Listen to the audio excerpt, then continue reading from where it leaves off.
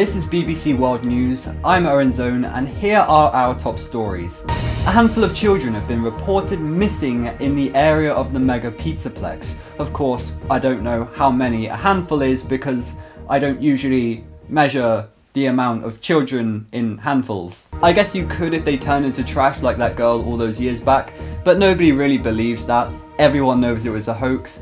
In other news, a girl who broke into a hospital has turned into trash.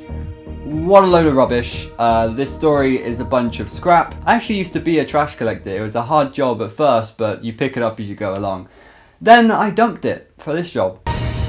Finally, last week it was Maya's 17th birthday. Congratulations, Maya. I hope you had a great day with your family and friends. Just know that the world celebrates you.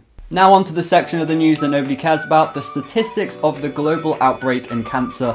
In terms of the cancer pandemic, China is still in the lead with an average of 342,128 daily deaths. The United Kingdom has introduced a mass cremation law, which, if I'm being completely honest with you, they should have introduced centuries ago.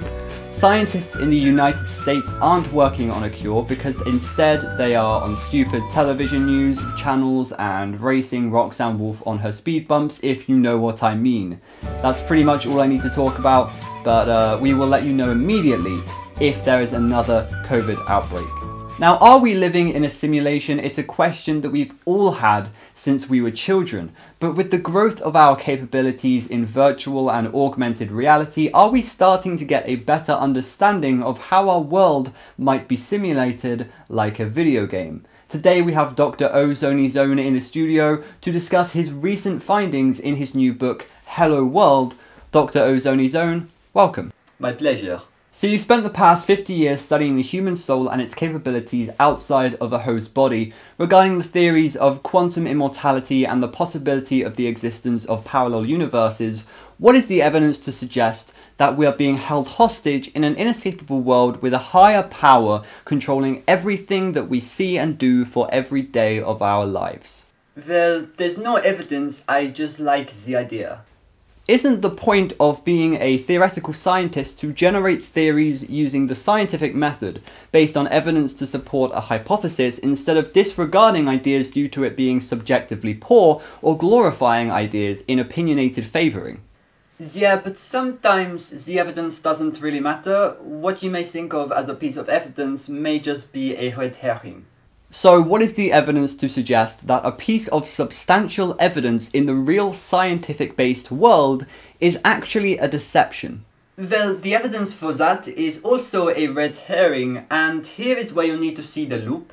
If God created the world, who created God? Who created God's God? Who created God's God? In my new book, I discuss the potential for an infinite loop in video gaming. My past research suggests that when you die, your soul attaches to a new object. So let's say your soul attaches to a video game. Boom! You are now in the video game. And if you can find the video game in the video game, the loop can go on, but you can never escape. I have never seen a Pac-Man in our world because he is trapped in his world. Okay, well, we have some questions for you that have been submitted from the viewers, so let's take a look and see if you can answer them. We have Cassidy, who is 4 years old, and she asks, does that mean I can be a princess when I die? Absolutely. Death is a wonderful thing. It is an art and it is an honor and it brings people together. But I am being told in my ear right now that I should shut up, so I'm going to say, why don't you be a princess when you're older, Cassidy? Okay, now we have Margie, who says, a boy I took care of died of cancer a few years ago, so how do I unlock him on Mario Kart? Well, it's not really that simple, and I still need a lot more research to do, but I am sorry for your loss, and I hope your family is doing okay. And on Mario Kart, if you actually hold the accelerate when the 2 is fading, you actually get a speed boost. Okay, Dr. Ozone, thank you for joining me and answering our viewers' questions.